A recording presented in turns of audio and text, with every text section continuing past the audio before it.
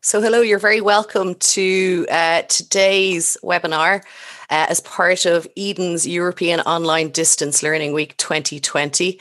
So we've got a fantastic panel lined up for you today, and our topic is practical and pedagogical ways to assess your students online.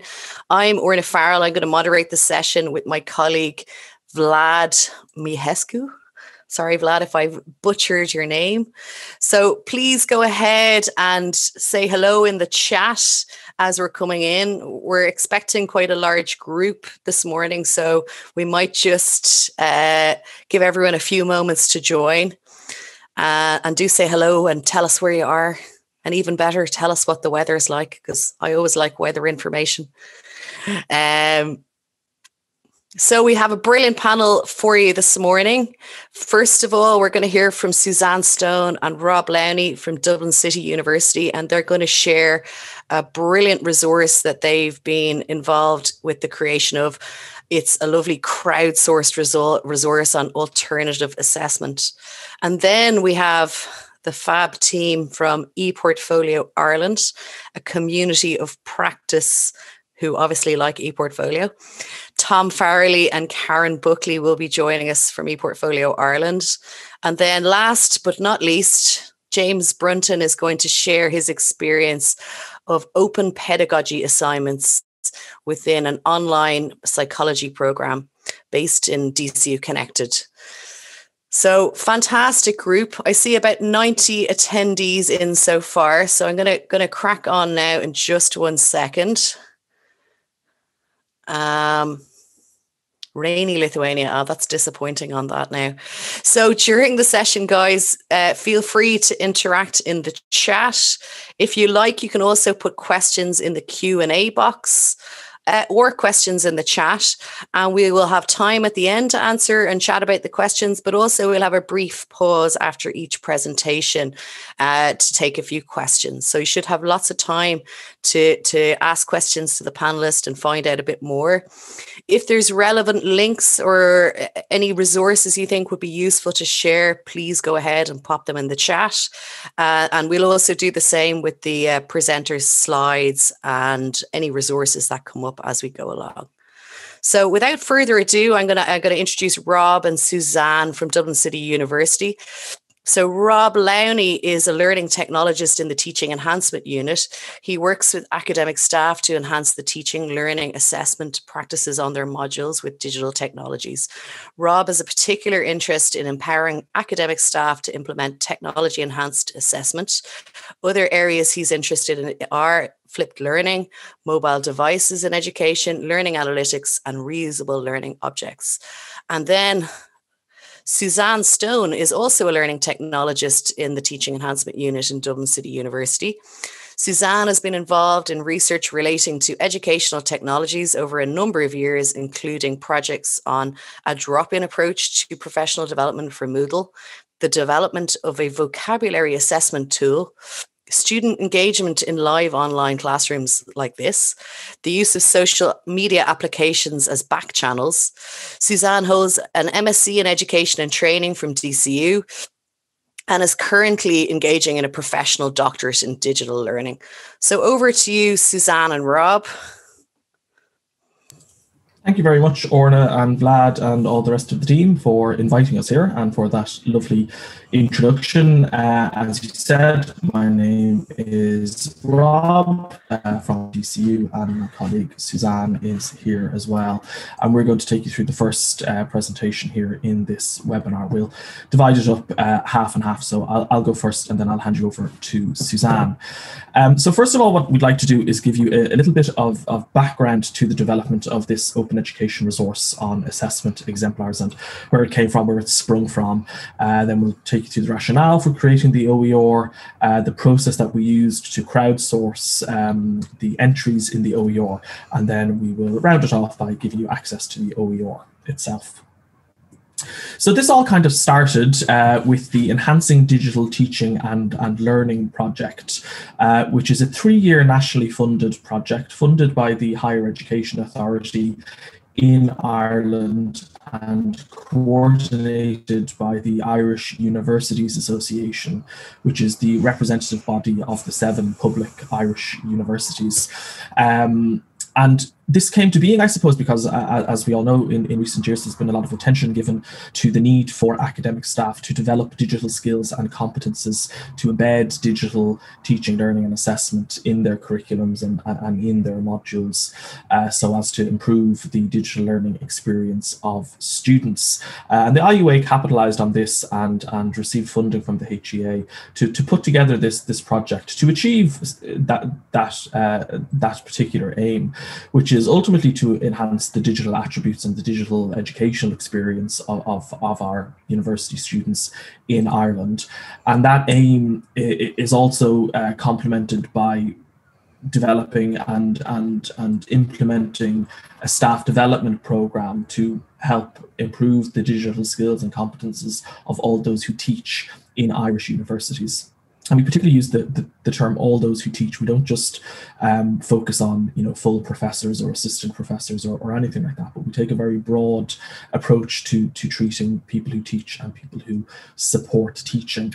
The project largely is centered around campus-based instructors and helping them develop their digital skills in teaching and learning. And even though the project itself, the title is about digital teaching and learning, really it's about digital education as a whole, and it covers digital learning design of programs, curriculums and modules. It covers teaching and learning, obviously. It also covers assessment, which is a particular area that myself and Suzanne are interested in at DCU. I see Sharon Flynn is here as one of the attendees. Sharon is the project manager within the IUA. So please, Sharon, do jump into the chat if you have any other contributions you'd like to make. The approach is ultimately to mainstream digital teaching and learning in Irish universities by addressing the professional development of all those who teach. We wanted to, a lot of us would be very familiar with this concept of champions, or, the 1 or 2 lecturers or professors in a department who are very, very skilled when it comes to digital teaching and learning. And they're the go-to people whenever anything digital takes place in teaching and learning. And I suppose the approach of this project is to move away from that idea of champions, but really to help mainstream digital in all that we do in university teaching and learning, and to help mainstream everybody's skills in universities. The project is underpinned by 4 pillars. The first one is this concept of not starting from zero, because we are aware that professional development, training, non-formal learning in this space takes place in all our institutions. Many institutions have accredited programs or accredited modules, or offer suites of workshops or mentorship or occupational training, etc. And this project certainly doesn't aim to come in and replace all that, but really build on what the activities that are happening in the 7 universities. We very much think about pedagogy first. We don't come in with a suite of tools and say you need to use these digital tools for assessment and learning and teaching, but we talk about the why and we talk about the rationale first, and the technology comes later. We operate on a discipline basis, so we work with teams of lecturers who are grouped together because they work on a particular program, or they're all part of a particular department or a particular discipline. We don't work with kind of ad hoc lecturers, or we don't work with a mishmash of lecturers from across the institution. We're very much discipline focused and working with teams to help build up their skills and competences. And the student voice is very important to us. We have students involved in the project at the steering group level. We ourselves, myself and Suzanne, have good relationships with the students' union and student leaders in DCU. I'll come back to a new development we have as well around the student voice, which has been particularly useful and exciting in recent times. all that we do is aligned to the Digicom BDU framework, which I'm sure most people here are familiar with. So all of our activities are linked to areas or to competencies on this framework, so that the staff who are participating in the professional development activities have some sort of understanding or some sort of map of where their skills fit in the grand scheme of things and where they could potentially go to develop their skills further. So that's quite an important feature of the project as well. As I mentioned, the project is across the 7 Irish universities. We have a steering group made up of a number of members of senior management from the 7 universities, and we found that that's quite important to have their buy-in and their support with this 3-year project, because that will go a long way to having some long-term impact with the support of senior management. I mentioned Dr. Sharon Flynn, who's here attending the webinar today. She is the project manager, the wonderful project manager in the IUA, who coordinates the activities and keeps us on track and keeps a bird's eye view of how the project is running in the 7 universities. And then within the 7 universities, there are project teams. So myself and Suzanne are the project co-leads in DCU, and we have 6 counterparts in the other universities as well. We do have a student intern, Rory O'Gallagher, who works with Sharon in the IUA.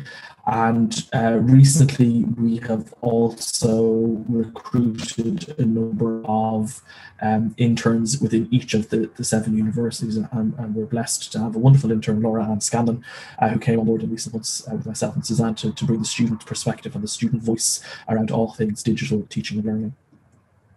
We conducted pilots in the last academic year in each of the universities. Again, taking the approach that we're not starting from zero. We were aware that there were activities in all of the 7 universities, and it just didn't make sense for one kind of super approach to come in on top and be bedded in from the top down. This is really a bottom-up approach to developing digital skills and competences. So even though we all ran a pilot in the 7 universities, the pilots were all very, very different, as you can see on screen there. And we in DCU decided to focus on the area of assessment. So we wanted to build lecturer skills in digital assessment through things like structured workshops, training, consultation, guidance, and so on. And Suzanne will delve into that a bit deeper shortly.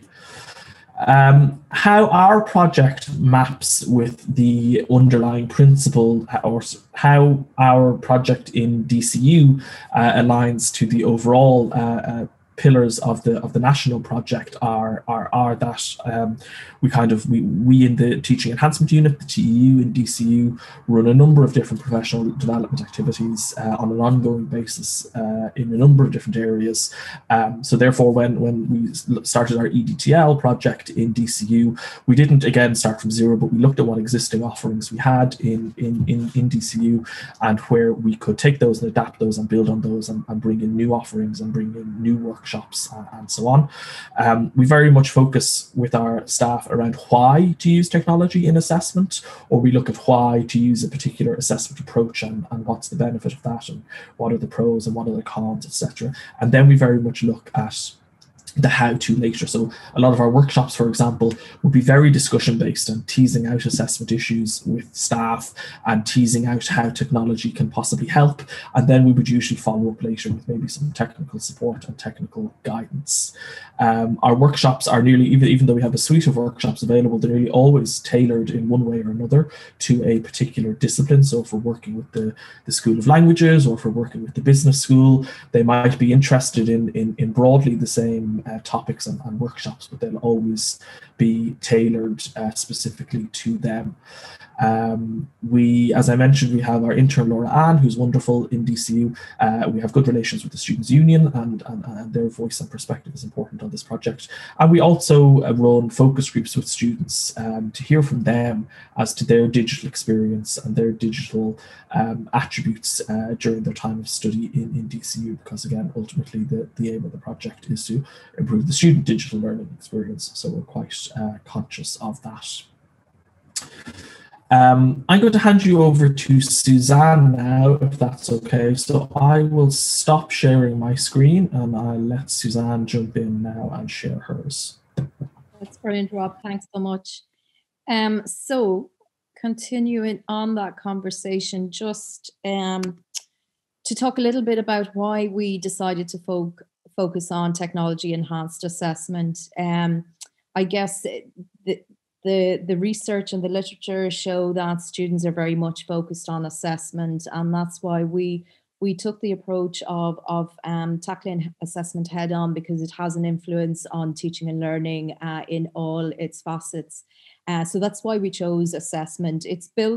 Our project is built around 4 work packages, centered around a staff development program, and Rob spoke a little bit about our approach to that program. But one of the 4 work packages, and you see all 4 of them there, is the development and maintenance of online resources, and that's what we're going to talk to you about today in terms of this open educational resource. So as we piloted the EDTL project at DCU, we realized that we had a need for an open education resource or an online resource of some kind. We didn't immediately think that it would be open, but we needed a resource to support staff to imagine alternative types of assessment. We found that many academics were wedded to that traditional form of assessment, whether it be an assignment or even, say, from a technical point of view, an online quiz. We wanted to move beyond that and give them some ideas around the types of assessment that they might consider, which would be supported by technology. And actually, we did find some resources online and through the literature, but we decided that we needed some more, because I guess we're working from a discipline-specific point of view, and in many cases, for example, in kind of the humanities, there weren't a lot of exemplars or case studies available to us. So that's where the kind of the idea for the open education resource was born. And why did we take a crowdsourcing approach? Well, we felt that there's a very rich community around technology enhanced learning, and we felt that it was wise to draw on the community knowledge and experience. And then why take an open education resource approach? Why take an open approach? Well, it aligns with the Teaching Enhancement Unit, Open Practice. Teaching Enhancement Unit is the unit at Dublin City University where myself and Rob are based. But it also aligns with our own personal philosophies of education. And also leaving the resource open allows for continuing development and a building of the resource over time. So that's why we decided on the open education and the crowdsourcing approach. Just to speak to you a little bit about that crowdsourcing approach, we hadn't intended for it to all happen online, but obviously events conspired in March, and that's how we have developed the resource. We started at the ALT Winter Conference last December, so that was before the COVID, but we had intended that this would be something that we would present at conferences and that we would do in a face-to-face context as well. But we have, in fact, developed it online since last December. And it's building nicely. We have 30 exemplars in our resource now. But I guess one of the difficulties of co-creating a resource online is in our first outing, we realized that we needed to kind of counteract that silence. It can be quite an unnerving experience for the presenters or the facilitators, for people to have a session where people are working independently, because it can be quite silent and you can feel quite alone. So our approach was to take a kind of a relaxed and fun approach. We had some music playing in the background. We had some spot prizes, which went down very well. And then other kind of pointers, if people are considering this approach, there is a level of scaffolding required. We scaffolded it through discussing what we were seeing people work on throughout the session. We didn't pressurize people to contribute or to create an exemplar on the spot. Participants were invited to browse if they wish. So that kind of took the pressure off people. And then because it was every time that we've developed this resource in an online session, they've been short enough sessions. So sometimes people need to go away and think about the exemplar or the case study that they've contributed to the document. So we've left the document open for a couple of weeks after each event so that people can go back and edit if they wish. So again, that takes the pressure off to contribute very quickly on the day. We also invite a contributor to discuss their case study in the webinar, but again, in a kind of a very nurturing fashion, no pressure, and we've kept the atmosphere extremely relaxed throughout all of the sessions. Just to introduce you then to the resource itself, it's available here. We'll pop that into the chat box, and I think we're sharing the slides after this session in any case, so it'll be included in that in the slides as well. So we've published a couple of times. We published earlier in the year of the first version of the resource, and we've published again just this week a second iteration of the Open Education resource. And what we're going to do is leave that as it is for the moment, and then later on, maybe next year in the spring at some point, we'll open it up again for contributions. But at the moment, this is our published resource. And I just want to open it up and just show you very briefly one example. Can you see that case study, Orna? You might nod, or Rob. Brilliant, thank you. Excellent. So you'll see there's a small introduction, and Rob has spoken to you a lot about that. We've got actually a table of contents. It's created in a Google Doc, and I know we probably could have looked at something a little bit more polished, but actually it just facilitates the contribution really nicely. So we've stuck with the Google document for the moment. So you'll see there, title of the exemplar. We've got 11 headings in total, so you get an overview. This is an extremely comprehensive entry into the OER, but you get an overview of the technology enhanced assessment, an idea of the discipline that was used, or the disciplines that the contributor feels that it might be relevant to, the learning outcomes it could align to, skills, graduate attributes it could align to, which speaks to the DigComp Edu framework, referring back to that. The technologies involved, some practical guidelines and considerations, possible grading criteria, some testimonials, which is fantastic. And then we've invited people as well to link outwards to, something like a student assessment brief you'll see here. So that covers it, institution name, just in case you want to contact the person to have a chat in more detail, and other notes. So people have chosen, Felicity here has chosen to add some resources into our exemplar. So that's it, guys. I'm going to share out the link to the resource into the, I think I've stopped sharing. Just give me 2 secs, pardon me. Go back to the slides. It's just left for me to thank you for your attention, and we're available obviously for questions. I think, Orna, we're going to take a quick question here at this point, and then some more questions at the end of the session. But thank you from myself and Rob, and we're delighted to be invited today. Thank you. Thanks, Suzanne and Rob. Fantastic resource. I have a question for you just to get the ball rolling. Which is your favourite exemplar? I mean, there's some. I noticed there's some really nice additions since the last time I looked. You've got some really interesting stuff in there. I don't think the podcasting one was there before. Very nice. So you've got you've got a depth of types of assessment, but also a real depth in terms of disciplines as well. Yeah, absolutely. And that was one of our aims of the creating the resource in the first place, because we found that in some disciplines there were plenty of case studies available around technology enhanced assessment. But for others, I think I mentioned earlier already, for the likes of the humanities discipline, we didn't have as many. So that's growing. Still, we're always open to more contributions. But in terms of a recent favorite of mine is, I don't have the number in front of me, but it's an assessment that combines 2 tools. So the Moodle glossary tool and the H5P open open source content development tool.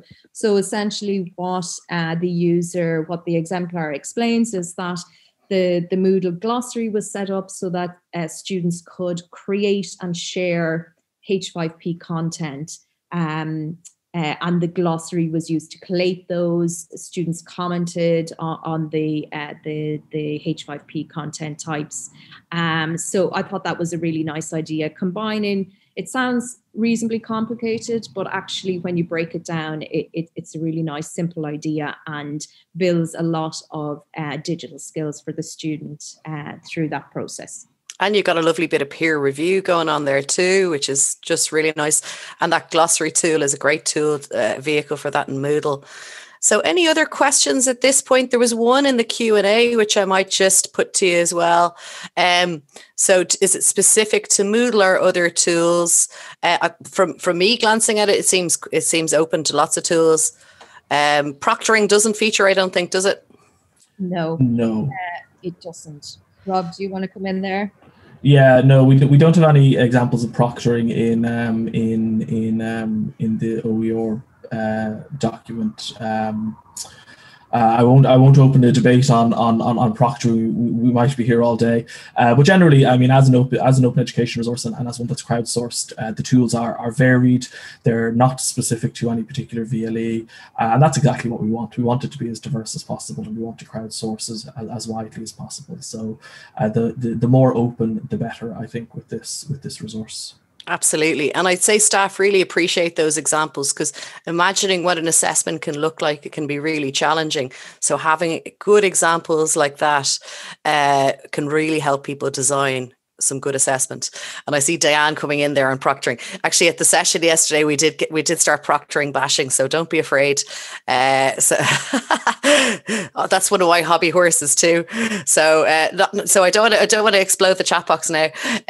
But thank you, Suzanne and Rob. Really interesting contribution on a super resource. I have to say, I really like it.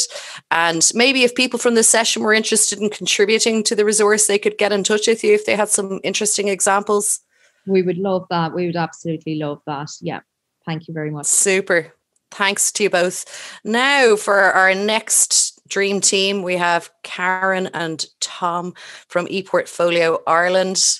A fantastic community of practice, and I am completely biased because I am also in this community of practice. So just to introduce them both, Tom is a member of the steering committee of Eportfolio Ireland and a social science lecturer and educational developer at IT Tralee. His research interests are in technology enhanced learning, open education, and ePortfolio. He is editor of the Irish Journal of Technology Enhanced Learning. And Karen Buckley is an assistant professor in the School of Inclusive and Special Education at Dublin City University. Her interests include inclusive pedagogy, inclusive practice, and she's a doctoral candidate in Maynooth University, where she's exploring professional development in higher education. So over to you, Karen and Tom. Thanks, Orna, and hi, everyone. It's great to see you all here.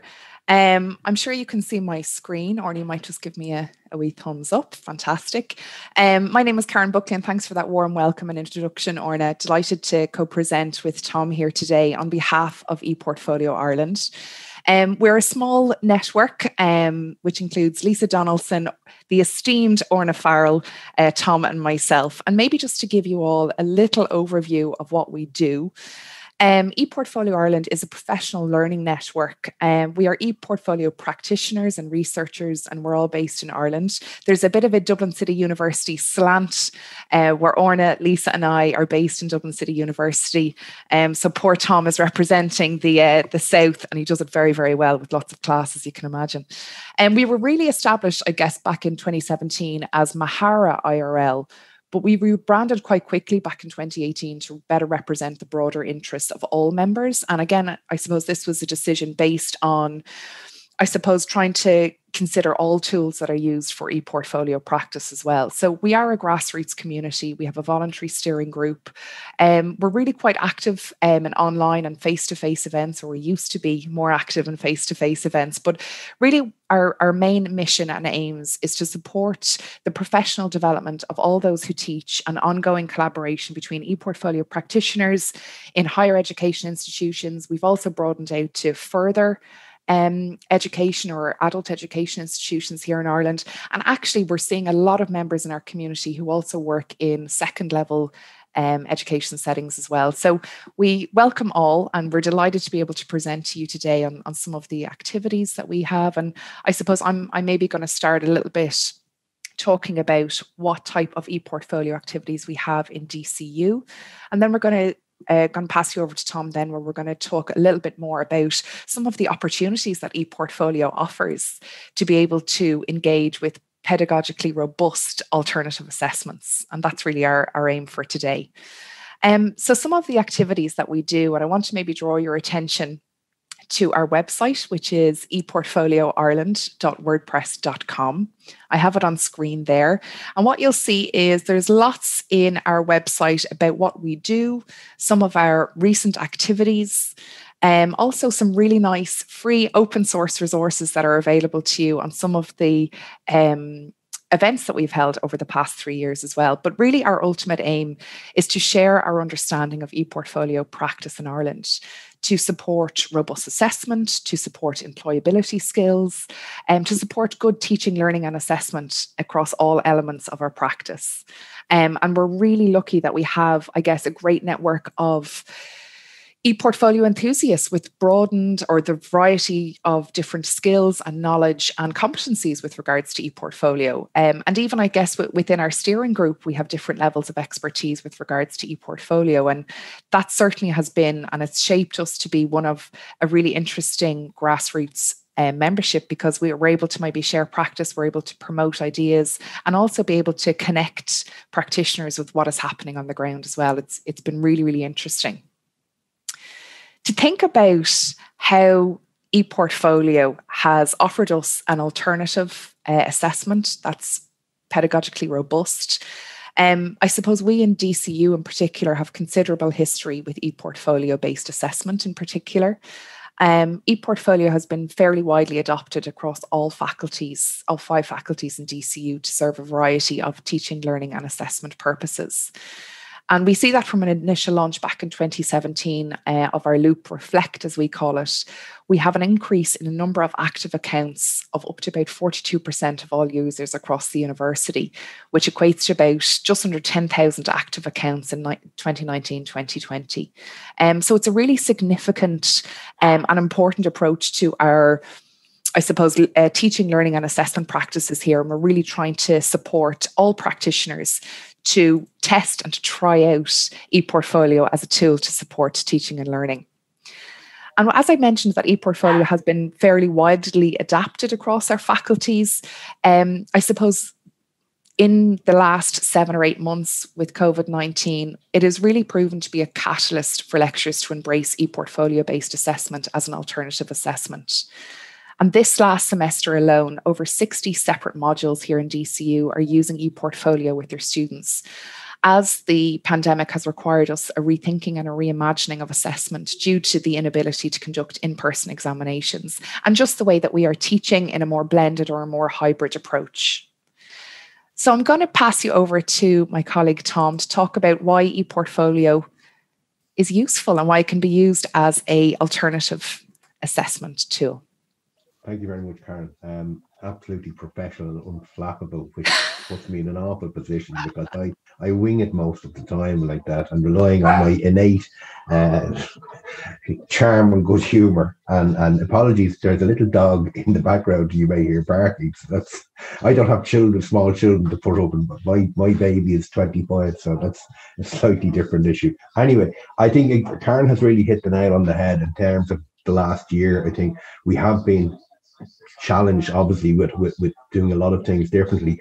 And sort of paraphrasing David Bowden, when he talks about students can, to varying degrees of success, get away with bad teaching. but bad assessment is very hard, difficult to overcome. So I suppose whether we like it or not, when we talk about education and all of that goes with it, a lot of the times the end game is the assessment strategy, and we need something that can stand up and be robust. I think there's a lot of concerns about validity and reliability, and I suppose we would certainly be arguing that e-portfolios certainly provide that opportunity. So we would talk about it because we think it's a very good process and very good educationally. But even for those who are more concerned with the reliability and validity, I still think that it would certainly give a much broader aspect and more robust way. And not just, I suppose, if you think like portfolios originally would come from some the more art-based subjects, but one thing we've seen here is there's a whole wide range of academic disciplines there. And as I said, also, if we look at a lot more professions are now moving towards that idea of continual professional development, how do you capture that in a dynamic way? And I suppose e-portfolios in particular, but or the general, but the e-portfolios in particular, because we actually do have that opportunity to move forward. So as I suppose as I said there, just quoting here a couple of quotes here, there are student-centered activity, one in which the student is free to choose what artifacts are included. And I suppose that is one of those major things. It's actually showing. I mean, if you look at sort of the what sort of higher end skills, and we're talking about Bloom's or the revised version, Anderson's taxonomy there, and like at the high end, we're talking about selection and creation, and that's really showing that higher level of skills there. So as I said, it's really putting it back to them rather than here's a 3,000 word essay, here's the title I'm going to give you. No, I'm actually giving it back to you. That can be quite scary and frightening for people because a lot of people, we've become so accustomed to what do I think? What have I to think, sir? So I suppose that's the thing there. And as I said, students, so I suppose it's that idea. I mean, I like that thing about integration, inspiration. It's really giving back that choice that let's say for innovative and authentic assessments. And one of the things there, myself and two colleagues in Tralee done some research last year, and it certainly bore out a lot of what we found. I think a lot of people were viewing staff quite sure they didn't use the portfolios because it's fair enough if you're using PedalPad or Pat, Brightarm or Harder, then you're using a definitive, definite e-portfolio platform. But actually, a lot of people were using the journal facility on their VLE, or some people were using what they got the students to do was curate 6 videos and write a description on YouTube. That's an e-portfolio, any collection of work where you've had to select and stuff there. So as you can see here, there's a hell of a lot of choices in terms of what constitutes an e-portfolio. The main thing is that it's, as I said, it's innovative and it's authentic because you're actually in real life, so to speak, to use that awful phrase, that's what you're being asked to choose. Can you do this for next week? Can you come up with a solution? And this is an e-portfolio is a manifest way of saying, this is my work, this is what I chose, and this is what I produced there. So if you look here, as I said, this collection and select, I mean, one of the things I particularly love about e-portfolios is like the traditional for the portfolio is just words and just text. But if you think about it, there's so much more. Like one of the projects you said that we've been involved in, it said it's with e-portfolios for nursing students. So even one of the learning outcomes for nursing is that you have to be a health promotion educator. Well, now you can actually, maybe make a Powtoon video or some sort of thing and then put it into your collection rather than just writing up, I done this and writing, I done that. That's not to say writing doesn't have its part to play. I think the whole reflective element and sort of teeing it up, because that's also showing the process and how you actually capture that. And as I said, that also then what I particularly like about portfolios is where you can show that the student has written something, the lecturer can comment on it, and then you feed back. Now that's real learning. That's that real sort of learning. And as I said, the record learning from work placements there, I think, so many degrees now have some element of placement or some element of going out and putting it into practice. So this is a tangible way, because if you think about it, a lot of students when they come out, from university, yes, they have the degree, but what else have they to show? because there's lots of people with a degree. So what's going to mark you out? And this is a tangible way. This is not just me sitting at the interview. I can send you a link on. So in advance of the interview, it's already changed and become a far more dynamic process.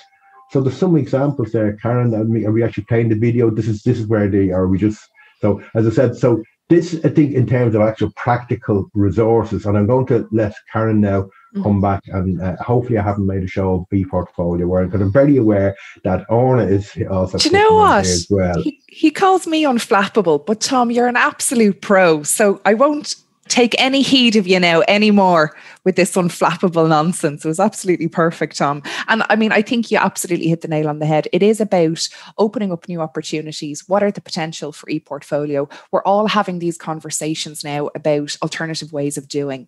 And actually, following on from Suzanne and Rob's presentation, I think one of the real beauties about having these conversations like we are in the Eden webinars is about actually trying to share some of our existing resources. And I think Orna's just popped it into the chat there a moment ago, where we have some really nice examples of ePortfolio-based assessment in an ebook. It's a free open resource that's available to you.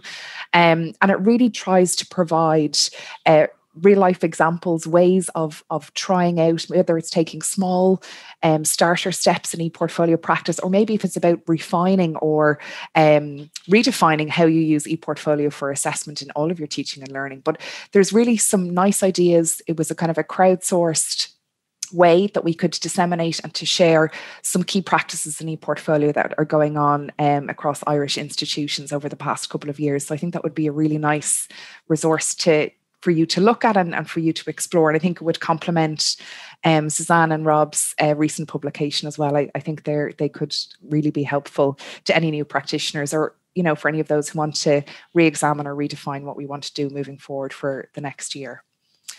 I think we will wrap it up, and would love to take any questions that you do have on Eportfolio Ireland. As ever, we will share these slides and any resources that we've mentioned, but please check us out on our website, eportfolioireland.wordpress.com, or follow us on Twitter. We're quite Twitter active, so get in touch with us that way, and we'd love to answer any questions that you may have. Can I give a shout out that we hopefully will have a special issue of Irish Journal of Technology Enhanced Learning, which is being guest edited by Eportfolio Ireland. So we're busy putting all that together, and hopefully in the new year we'll have that edition out. Good. Thanks, Karen and Rob. And I've been setting off the chat a bit there, getting a bit of debate going about which is important, the process or the product. So any thoughts on that to begin with? And there's actually a few more in the Q&A I'll put to you in a second as well. So process or product? Oh, I mean, I'm a teacher educator. I'm a moonshore by trade, so I have to say the process. I mean, I would be fired on the spot if I said it was all about the product. But ultimately, I mean, and I guess the reason why we're talking about assessment is that it's a huge part of our quality standards. We can't ignore, the end product is a way of measuring our students' performance. But, I think it's a combination of both. It's trying to find that balance is the sweet spot that I think we all find really difficult. I think the beauty of ePortfolio is at least presenting the process to the viewer. I think, particularly for group work, I often have some reservations where you see assessments characterized as, this is about assessing the group dynamic and the group processes. But actually, when you actually look at the how the marks are allocated, you're going to go, no, you've actually done it for the product. Yeah. So I think ePortfolio is a way of genuinely, mapping that process. Mm. Okay, so yeah, that was just me, getting things going. Stirring the pot. You probably already, those of you who know me probably already know my answer. I would always reward the process more heavily than the product. So I'd be in the weighting, I would be giving the process 80 or 70 and the product the remaining. Because that's the message you want to give to students is we reward the effort, we reward the messy learning, not the shiny thing at the end. Because actually where the learning in portfolio, sorry, Tom, where the learning happens in portfolios is the messy bit. Go ahead, Tom. But the problem is, I suppose, unless you have built a robust assessment system, the easiest thing to assess is the product, because you can see it, you can feel it, you can weigh it, so to speak. And I think that's the thing where something which, to paraphrase another quote, everything that matters we can't always count, and everything that we can count doesn't always matter. And I think sometimes, as I said, unless we are prepared to put in the hard work to find a way of tracking that process, we will end up just, oh, look at the shiny piece of work that you've exactly finished. And you don't see the blood, sweat, toil and tears that went into the production, to quote Winston Churchill. So lots of interesting comments. I might just pick out one comment actually, which is a nice one. Any advice for someone just starting off with ePortfolio or considering introducing it into with their students? Start simple. I think that's the thing. Like, there is a temptation to become enamored by the technology. And as I said, like, I'm not saying we shouldn't be raising the bar, but the problem is you might be particularly adept. And I think, going back to certainly now that people are working at a distance, you don't know what broadband capability people have. You don't know what software packages that they have. I mean, I've had students this year who are sharing family laptops, and it might be a 7-year-old laptop. So even relatively, what I think is relatively okay and easy to do. So I think pick something which, and above all else, it's still about the pedagogy. And Karen has said that, and that was what she started off the whole thing. It's still about the pedagogy. Can you make this fancy doodly or video scribe video? Maybe you can, but someone else can't. So sorry, I've talked too much. No, I would agree with that, Tom. I mean, I think one of the key and most important features of a successful ePortfolio implementation actually has to do with time. And I totally take on board the right technology is important, looking at the right tool, that's obviously important, using what you have in your own virtual learning environments or whatever tools are available to you and your students. But actually it's about building in scheduling time, actually, regular, consistent use of engaging in the process of ePortfolio development, both for you and your students, I would think is an important feature and a space to start. For me, I've a range of different ePortfolios, some for my professional practice, some for my studies, my doctoral studies. But also, I mean, think about some of the microblogging tools that you already use. I mean, are you engaged in social media? Do you blog on Twitter? Do you use LinkedIn, for example, as a blogging tool or as a way to kind of capture some of your academic or work achievements? But think about maybe some of the tools that you already have, see what works for you, see what styles of technologies will work, and just put the time into maintaining it and to foster it. That would be my recommendation. Thank you, Karen and Tom. Some really interesting conversation going on that hopefully we'll come back to in the final Q&A session. So some heated debating going on about assessment, which is brilliant. And just to echo your sentiment there about Karen, about the professional ePortfolio, it doesn't have to be an ePortfolio platform. If you've got a blog or if you've got a Twitter, I totally agree. That is you reflecting and collating your professional development equally as valid. So our final speaker is the fabulous Dr. James Brunton, also from Dublin City University. So there may be a bit of a DCU theme if you haven't picked up on that yet. So James is an assistant professor and chair of the DCU Connected BA in Psychology major, which is an online program based in DCU. So online before COVID, still online now. James is a member of the Digital Learning Research Network. His research interests include the psychology of identity formation, socialization and orientation processes for off-campus, online, higher education students, online learning design, open pedagogy and digital assessment. And so today he's going to talk about some really nice open pedagogy assessment work he has worked on for the last year or two. James, is it?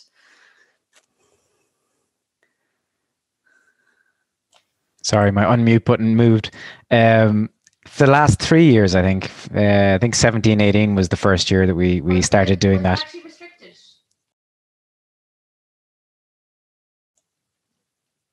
Can you see my screen? Sure can. Okay. Do you want to go full screen there, James? You're just telling Andrea to be quiet.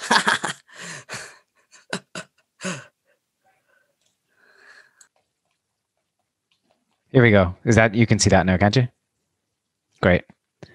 So yeah, as Orna said, I work in DCU. I work on a DCU connected program. I've worked on online programs, open access programs since 2010 here. And what I'm talking about today is part of our efforts to bring in more open pedagogy assessment into the program. Also, as Orna already said, so I'm the chair of the psychology major program, and what that means in our kind of model, we have a particular type of online distance learning model where it's a small full-time team who then coordinates with a bigger part-time adjunct faculty team. So we're very much kind of at the cog of this big web. And we're trying to make everything stick together. So as part of that, a lot of the drive for innovation kind of comes from us as sort of program chairs or module coordinators on these programs. And I suppose over the 10 years that I've worked on programs in DCU, I've gone through a series of innovations trying to increase the variety of assessment types in different modules, trying, like, as it's a common theme across the different presentations today, trying to shift the balance from, you know, being more heavily weighted in traditional essay style assignments to having a nice wide variety that feed back into different program learning outcomes. So, you know, how people communicate, how they work together, how they reflect on things, bringing in e-portfolios into some of the modules, you know, and then working with the part-time teams to try and make sure that they are fully, that everybody in the teams is fully on board, and trying to overcome some resistance that some people might have where they're like, no, we should just have essays or report writing. They should just be writing all the time. Or people trying to get used to, how do we assess this? It's harder to figure out how to assess someone using this rubric for reflection than it was to just correct an essay, which people feel they kind of have in their soul. They know how to assess an essay. In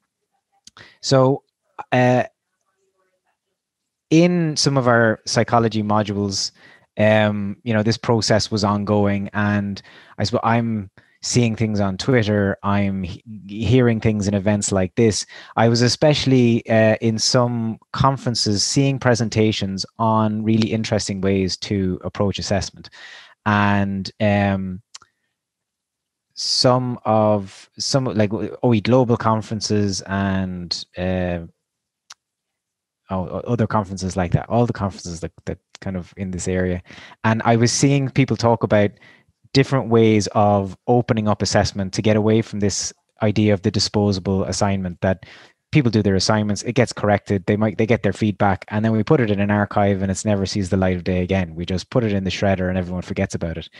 And I put out the call to my team to see, okay, what can we do? What kind of different ideas, where could we bring in real life examples or real life data sets to use? Where could we get students to make things that could go out in the public? Where might students work in the public or in the public eye? Or where might they produce things that we bring back into the program? You know, how can we get them making stuff that will have a purpose, have a life of its own outside of just being something to be assessed? So Megan Gaffney, who works on a couple of our modules, was the first person to kind of come back to me and say, I love this idea. Let's try that. And so on this developmental and educational psychology module, we started to sit down and look at what could we do differently. So I suppose another thing, this is only one part of trying to be open. We try to be open in lots of different ways. Like the program that I work on, or even the family of programs that it comes from, the humanities programs, they're open access programs. Anyone over the age of 23 who wants to come and study on a high honors level higher education course can get in.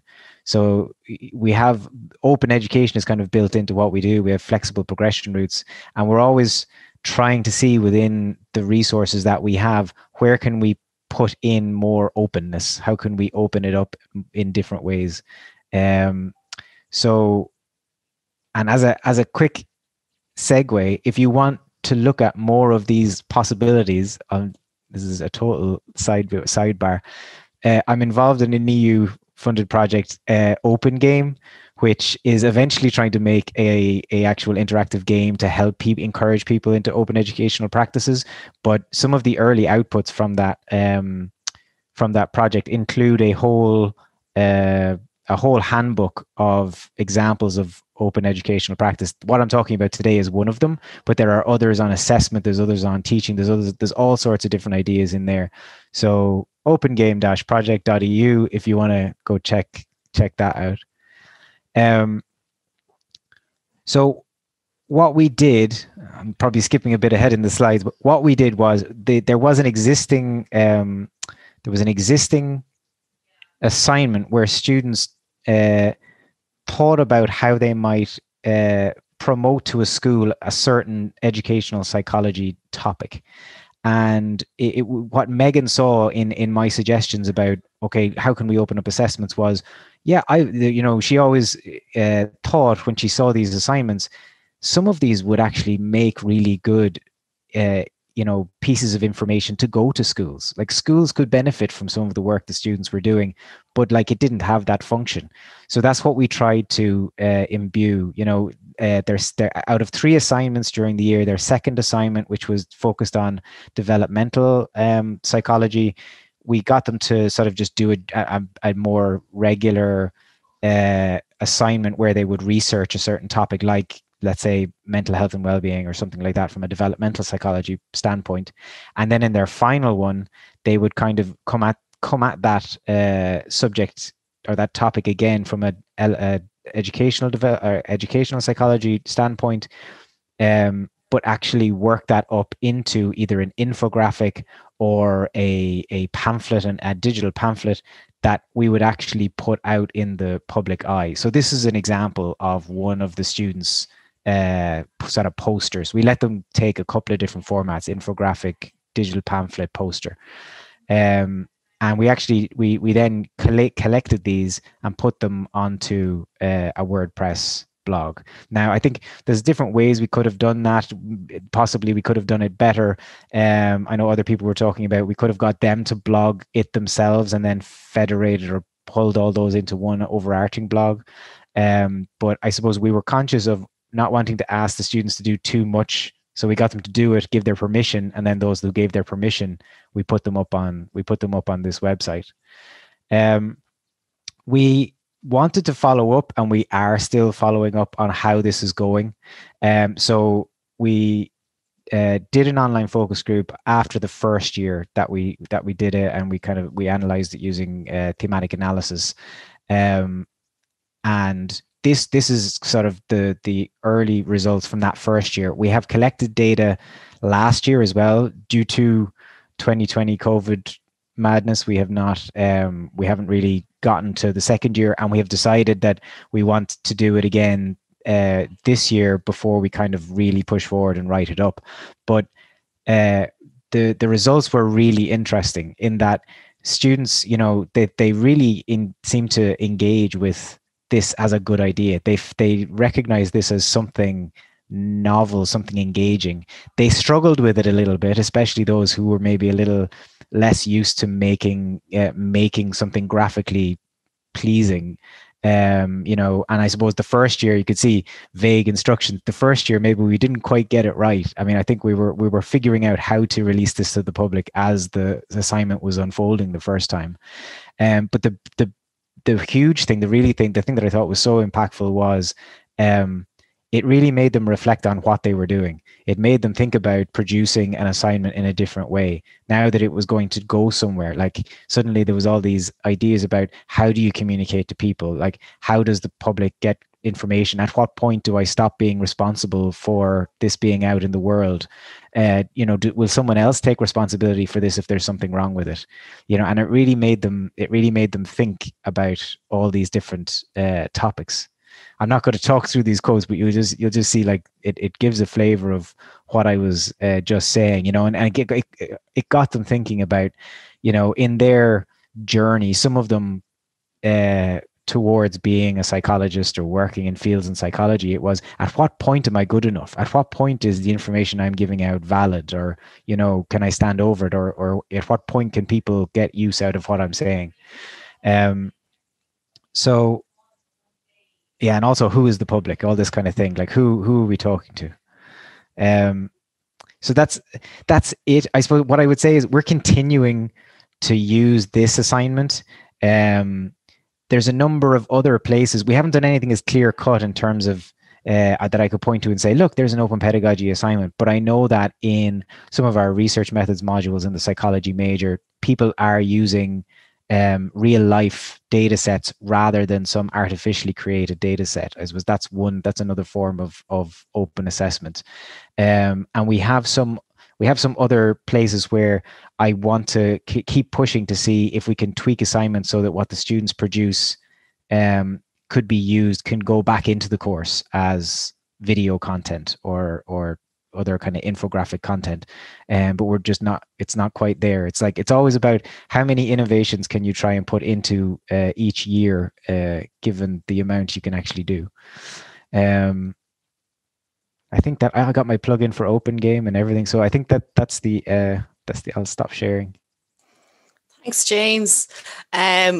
Some really interesting stuff there, and I shared the blog there in the chat, and I was just having a look at some of the examples, and it's very interesting the effect of having to showcase work on students. You know, and how that they had to learn about effective communication and how it had to be polished and well presented. I think that obviously changed their way of doing things. Yeah, it really made them think about their work in a way that they never had before. You know, and that's what came out in the data collection. That it was just it was fundamentally different. It was a little bit, the only other assignment they compared it to was an organizational psychology assignment where they had to record a video as if they were sort of talking authoritatively on a topic, but and then they peer review each other, but that's still closed. And like, that's the assignment, I think there's scope to actually get them to just do a short piece on topics and then actually use some of them in the course. But they thought it was a little bit similar to that, but then it went totally beyond it because they were actually putting it out. They were actually putting it out in the public. The only thing about the blog is we haven't even updated it with last year's work yet, because of 2020. Hashtag 2020. Damn you, 2020.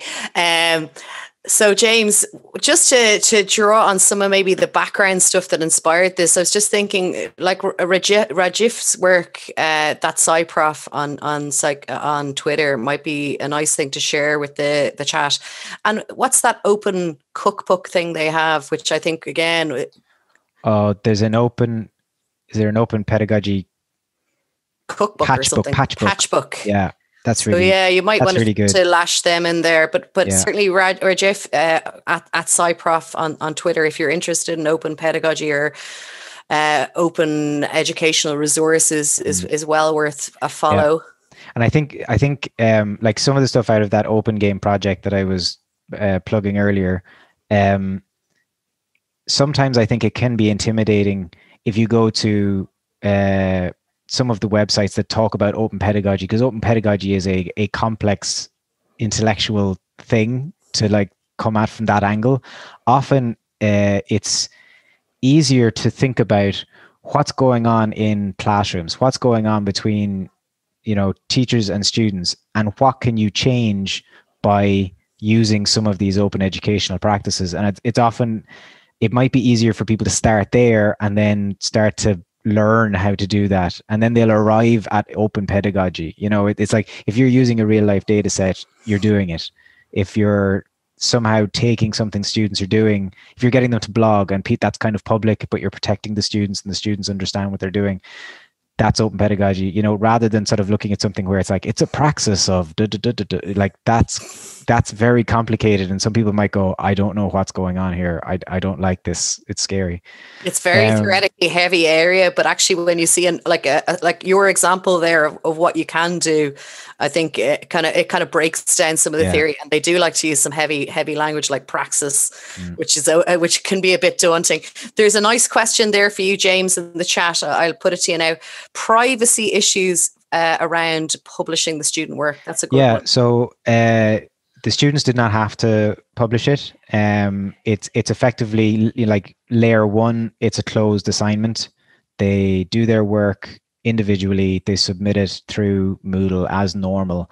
With that, then they can opt to put a permission with it that it can be taken and put online. I then take everything that has a permission slip and I give it just a once over to make sure that the student has understood what was going on. I think the first year there was a student who maybe misinterpreted a tiny bit and was putting official government logos on it as if it was a government piece of information. It was like, okay, that cannot go up because that shouldn't be on there. But like, so I just do a once over, and then the stuff was shared online where the student had permission to do that. And I mean, a big thing is to ensure that students understand that. And it's the big part of open pedagogical assessment is you have to protect the students or make sure the students are making an informed decision. You know, if students are blogging or vlogging publicly, they're putting themselves at risk to a certain level, depending on who they are and all that. So I think there always has to be a plan B. There always has to be an opt out. And depending on the learning outcomes, that might be more or less problematic. But like, you always have to think about that. You know, certain people might need to not be out there in the public eye or be putting their name on things, or, you know, there can be sensitivities around that stuff. So there always has to be a plan for how you students have a different way of doing things. Very nice point, James. Sharon has a good point there about how it gives an opportunity to speak about privacy. Also licensing. Did you do Creative Commons licensing on those? In what I put to the students, I said, you don't have to do this, but if you're giving, what I'm asking you to give the permission for is CC BY. And I try to explain that. And I mean, there's a number of, in asking them to produce something that could be shared publicly, that required, content in their assessment documentation and discussion with the students around what licensing meant, because they then can't take copyrighted images and put them on there, because that's going to create a problem. So it's again, to come back to that open game one, the first output of that was a competency framework where we tried to figure this out. And it is, as soon as you start in on any of these activities, there are underlying competencies where all of a sudden it's like, you do need to know about licensing and copyright and how that works before you can kind of do this. You do need to know how to lead students in knowing about that, so there's always a bit of a matrix of things you end up figuring out. You do need to know about these things. And if you're leading students in doing that, you need to be able to help them get there substantially before you do it. And you're really hitting some of those skills on that DigComp framework, if you think about it too. So, students are really developing their knowledge of internet safety, licensing, privacy. So you're hitting a whole load of themes there, which is fantastic. So now I think, thanks, James, for your contribution. Very interesting discussion around open pedagogy. One I'm interested in myself, and one I've swam through the open sea of praxis, trying to get my head around. But I think nice to see a good practical example. So I think now we have time for a bit more questions to the panel. So put your questions in the chat or the Q&A box. For anyone of the panel, we might take a look back at some of the previous discussion around assessment to start us off as well. I will jump right in, Orna. Do it, Vlad. So I'm, for everyone here, I'm the diversity here. You can figure from my name and from my lack of accent, I'm not Irish. So I saw a question in the Q&A, and this got me thinking. We have this discussion with other colleagues about new ways of assessing students. and then they say, okay, but this works for a small group of students. What about scaling? And I saw a question in the Q&A in relation to scaling for e-portfolios, but I would extend this question about scaling for various types of assessment activities. What are the assessment activities that cannot be scaled if that's the case? And how you should work as a teacher to better do the scaling thing for the assessment? This is a question for all the panelists. Can I just respond? I think one of the things is that some of the courses I'm familiar with would have large numbers. Say students would have maybe, well, for our college, it would be have 90 students in a year, which is quite a big year. That's a lot of portfolios. I suppose one to do is to scale up is to have a team of assessors. The only problem, I suppose, is inter-rater reliability. I suppose that's one of the things that you do need to have a really robust rubric and a robust interpretation of that rubric, because I think rubrics, I think sometimes we throw them out as some sort of panacea. There, we need to have a good collective idea, and I suppose the thing is, particularly the more complex, I suppose, the more moving parts, say we're in a portfolio. I think that's one of the issues. So scalability could be an issue, and as I said, but I think it's too much for one person. So rubrics and training to get everybody to sort of have a good sense of what it is. That'd be my thoughts about scalability. Just to jump in there as well, and to invite my colleagues Rob and Suzanne to join in on this suggestion as well. We're in the middle of conducting some research on the swift move of moving a very large class, or a number of very large classes, online since March 2020 here in Dublin City University. And I suppose in that project we surveyed staff and students, particularly those in large classes, and we define large classes of anything over 100 students. And actually, we came up with some really clear immediate actions and considerations to take into account. I suppose to answer your question, Vlad, about scalability, what considerations need to be made. I think ultimately what it comes down to is the principles for good, robust, effective assessment need to be maintained. If we are quite clear on exactly what are the principles that support our learning outcomes, we can scale quite effectively. But as Tom said, it's about tooling up, it's about getting the support that we need, and to do that effectively. And if I may just share my screen very quickly, I'm going to actually share with you some quick guidance that we have just published as kind of an interim report. And here with our moving large face-to-face classes online, we have some guidance here for HE teachers, higher education teachers. And I suppose that was contributed to by the data we collected from staff and students here in DCU, but also informed by literature on large class teaching and learning and current publications on the swift pivot for COVID-19. So there's some immediate actions and considerations to take into account for assessment, and then some ongoing actions and tips and techniques. So we will pop that in the chat box for you as well. Might be useful. Thanks, Karen. Yeah, that's a lovely resource as well. Go ahead and put it in the chat. I think I've put nearly all the resources in the chat that have been shared. And I think that James, if you share your slides as well, I think everything has been shared already. And it will go up on the Eden website later as well, along with the recording. So if you've missed anything, you can get it there. There's a couple more questions coming in, unless anyone wants to else, James or Suzanne or Rob want to come in about the scaling question. I would just say it again, it's complicated. It depends on your teaching and learning model, and it depends on sort of the learning design approach in the modules. You know, if you have a way of, you know, layering on extra supports where you need them, then, you know, it's easier to scale to bigger classes. I mean, it's the same with any assessment. We often have this discussion because, you know, our adjunct faculty are part-time. So you can't just design the best assignment ever that requires an academic to be, you know, working with the students 24/7 for 4 months or something. You know, it's just that's not doable. That's not scalable. So you have to figure out what is practical. Where can the work be put reasonably and on the students, with them being supported to do that work. you know, and to get a good outcome. So it depends on a lot of variables, but you can kind of see how and how something might be too complicated or not scalable enough. But in that case, you might want to start small and have like a 2-3 year plan. In year 1, we'll get them doing, you know, we'll get them working in groups. In year 2, we'll get them working in groups, but they share their work publicly. In year 3, we'll get some help and we'll actually have them do it right in Wikipedia or something, you know. So you have to move that way slowly. I mean, I want to get students working in Wikipedia somehow, but it scares me still a little bit.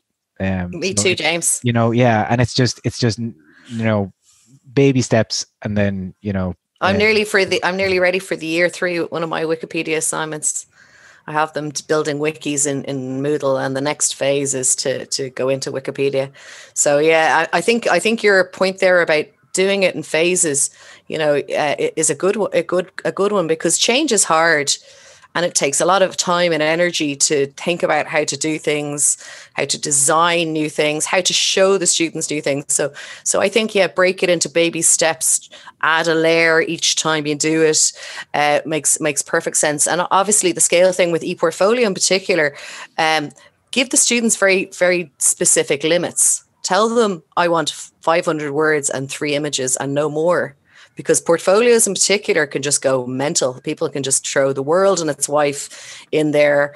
And also, I always say, I don't want to see a picture in here unless it's relevant, you know. But I do enjoy the odd cat picture or dog picture. You know, they're always relevant. Orna, I might just, on that point there, go ahead, Rob. Of taking things in phases and so on.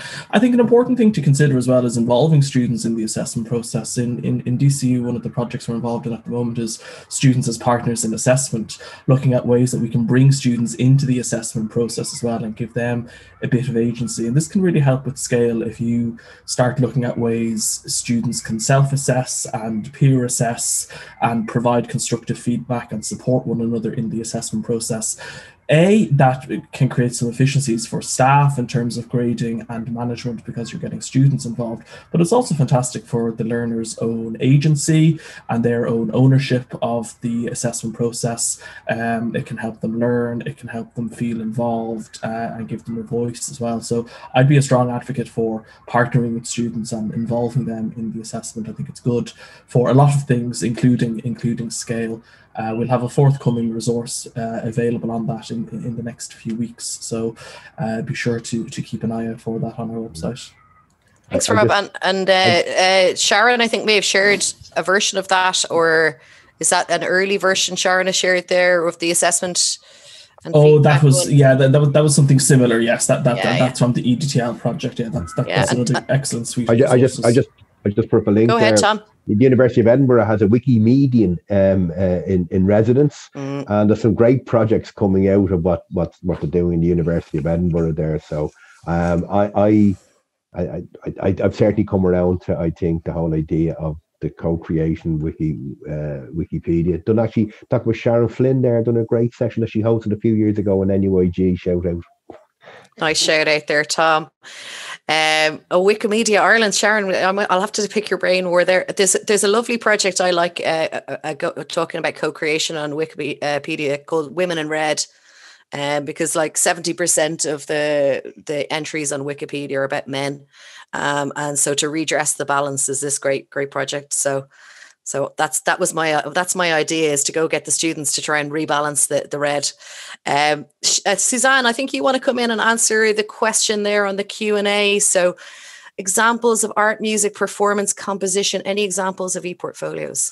Yeah, actually in the Faculty of Education, we have a group of users who have engaged with ePortfolios as part of an assessment, and they're actually on my list to contribute to our open education resource.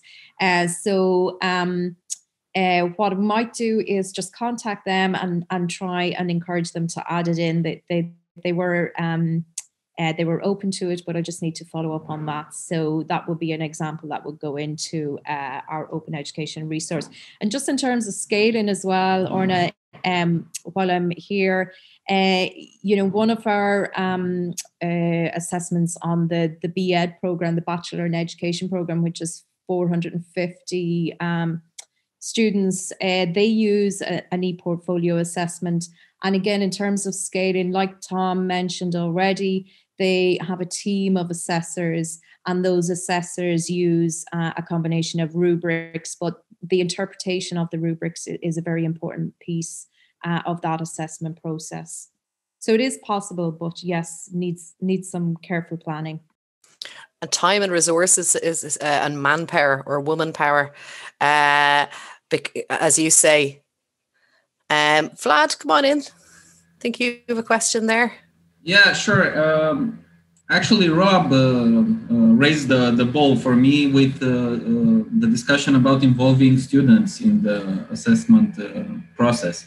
And I wanted to quickly ask our panelists, what's their perspective about involving students in the assessment process, and also in the decision about the type of assessment that we should use? So should we involve students in the process of assessing, and should we ask them how they would like to be assessed? Something like this is my question, because I know that we have also students here with us. Yeah, can I come in on that? Vlad, thanks for that question. We had at our Teaching and Learning Day last year at DCU, we had a student panel who spoke about flexible assessment, and a really important point that has stayed with me from that student panel was that yes, they embrace the choice available when choice is offered around assessment, but that too much choice, there's a balance there, that too much choice is actually overwhelming, and that, a certain level of choice is very much seen as a positive by students. And I'd be really interested to hear a student point of view today. So I think we need to kind of consider, that balance of, yes, definitely offering choice, but not to get to the point of being overwhelming, because it's just, it will just kind of tip that balance of the flexibility offered if we go too far. And on that as well, Suzanne, I know earlier on in the week, Sharon Flynn here coordinated a webinar with various student interns from the EODLW project who were all giving their perspective on assessment, and I'll pop the link in the chat to the recording when I can find it. But very much a lot of that was coming up, as Suzanne was saying. Students do want choice, but there needs to be some structure on it. They do want creative and engaging assessments because they enjoy that more, and they do want maybe some kind of practical scaffolding and practical support around managing and tackling assessments and things like that. And anytime we speak to our student intern about issues around assessment, it is so illuminating to get their insight around how they're getting on and what they're finding difficult and what support they need from us. So I think the more we can talk to students and listen to them and take on board their advice and get them involved in processes, it's a win-win situation, because it's good for us and it's good for them. That's inspiring there, Rob, I have to say. But I totally agree. There was one very interesting thing there in the chat, and Karen, I think I liked how you said a bounded choice. So, a choice with some limits on it, but I totally agree. Too much choice is overwhelming. So it's that delicate balance. Well, there's nothing worse than feeling like you're out at sea. And I mean, I know as teaching staff, I mean, we often feel that quite a lot. But I mean, our students know,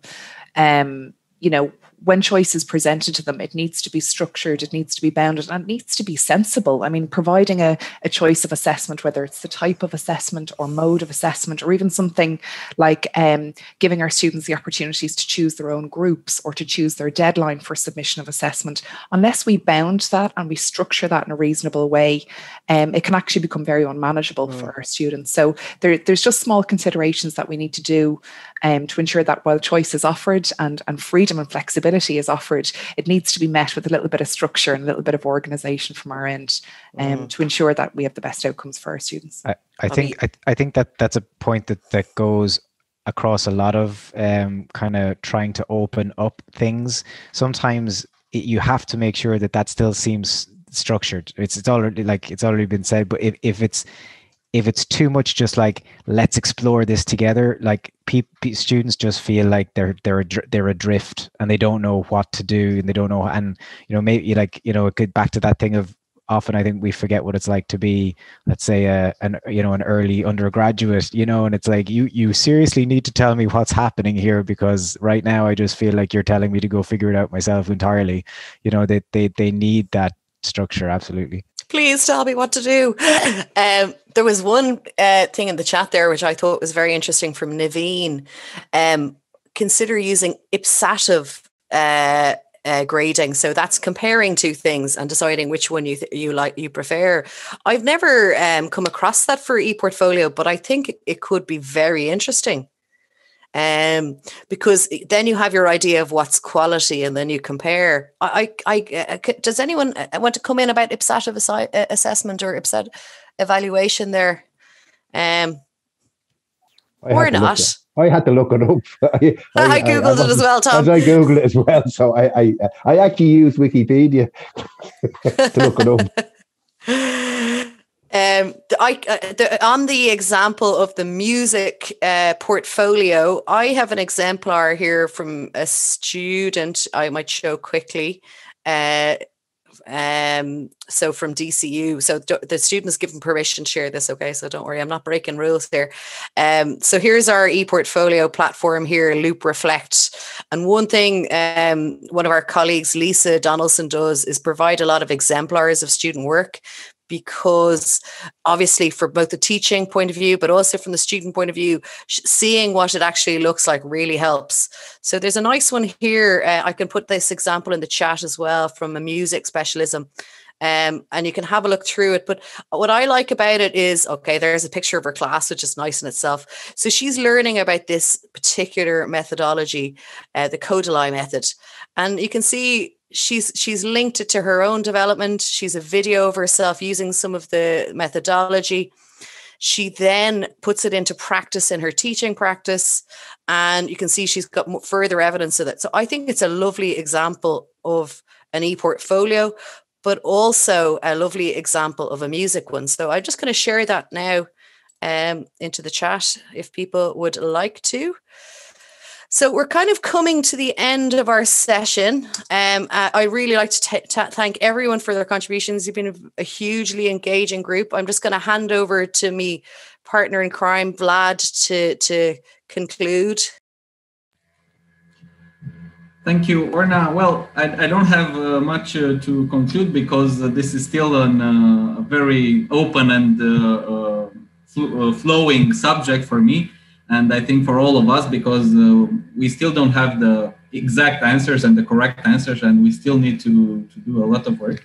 But I hope that for everyone here today, a lot of good examples were shown, and you can put them into good use, and then come back to us and tell us how it went. Thank you, everyone, for being here during this webinar. And don't forget, Eden is still having until next Monday a lot of interesting webinars. Thank you for all panelists and for all the attendees, and I wish you a very nice day. Thanks, Vlad. And I think if you're interested in attending the next Eden session, which is on this afternoon, it's called The Next Normal, including student views at 5 o'clock Central European. So the details on the Eden website.